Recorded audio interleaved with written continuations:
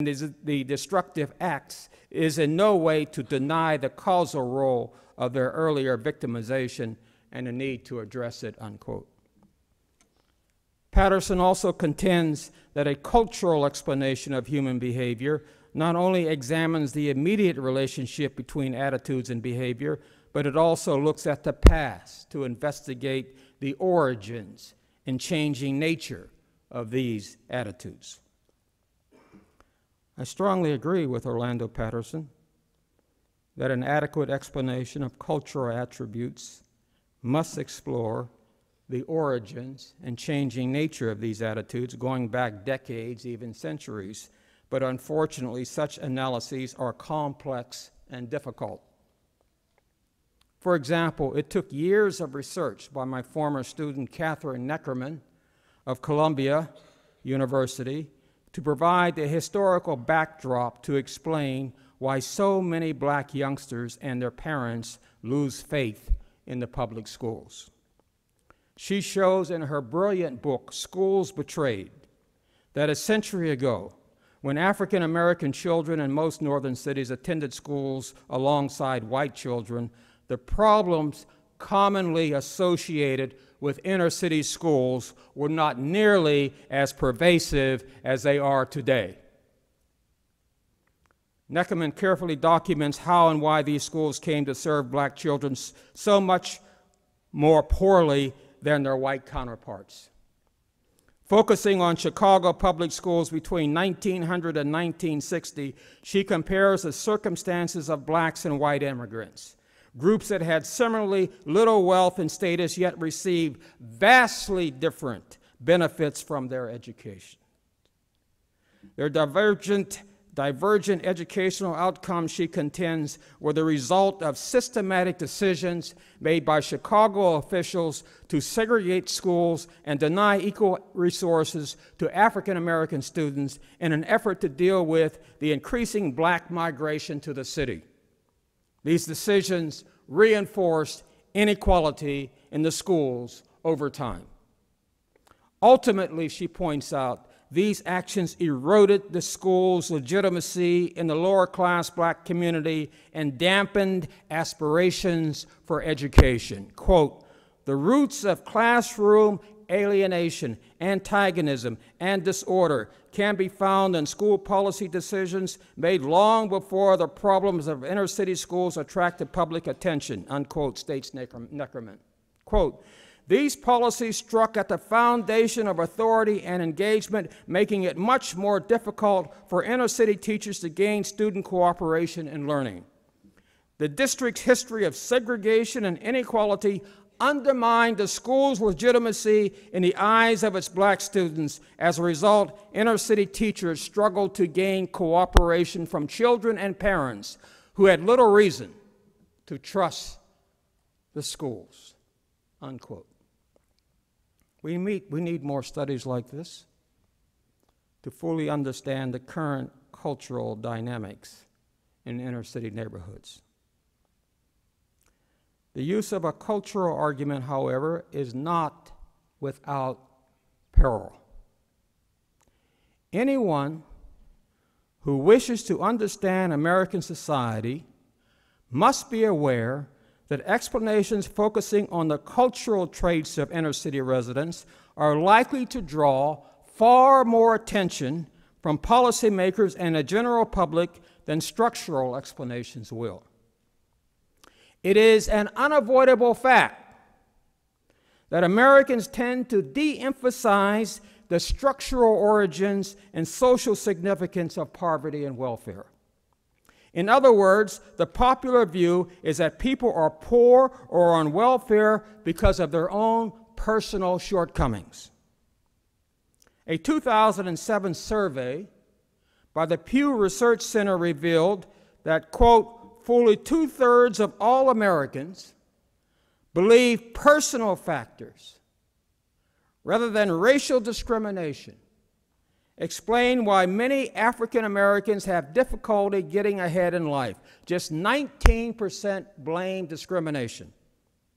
Nearly 3/4 of U.S. whites, a majority of Hispanics, and even a slight majority of blacks believe that blacks who have not gotten ahead in life are mainly responsible for their own situation.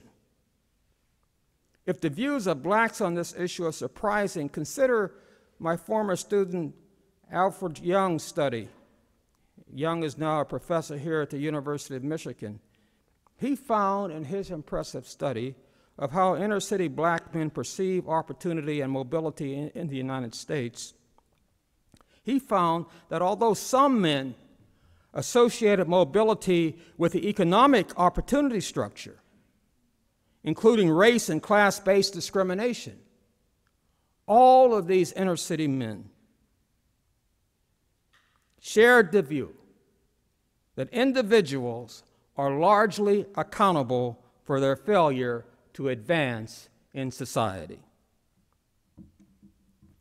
The strength of American cultural sentiment that individuals are primarily responsible for poverty presents a dilemma for anyone like myself who seeks the most comprehensive explanation of outcomes for poor black Americans. Why? Simply because cultural arguments that focus on individual traits and behavior invariably draw more attention than do structural explanations in the United States. Accordingly, I feel that a social scientist has an obligation to try to make sure that the explanatory power of his or her structural argument is not lost to the reader, and to provide a context for understanding cultural responses to chronic economic and racial subordination.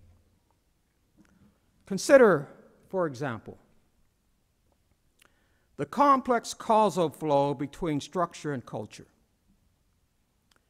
In an impressive study that analyzes data from a national longitudinal survey with methods designed to measure intergenerational economic mobility, Patrick Sharkey of NYU, also one of my former students, found, I don't mind saying that, I'm proud of my former students, so you just have to put up with it, okay? Patrick Sharkey found, quote, that, quote, more than 70% of black students who are raised in the poorest quarter of American neighborhoods, the bottom 25% in terms of average neighborhood income, will continue to live in the poorest quarter of neighborhoods as adults. That's incredible. He also found that since the 1970s, a majority of black families have resided in the poorest quarter of neighborhoods in consecutive generations, compared to only 7% of white families. Thus, he concludes that the disadvantages of living in poor black neighborhoods, like the advantages of living in affluent white neighborhoods, are in large measure inherited. We should also consider another path-breaking study that Sharkey co-authored with senior investigator Robert Sampson of Harvard and another colleague, Stephen Rodenbush, that examined the durable effects of concentrated poverty on black children's verbal ability.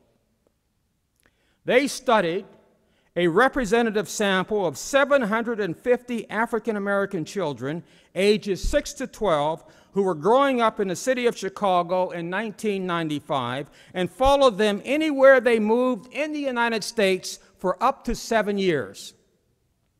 The children were given a reading examination and vocabulary test at 3 different periods.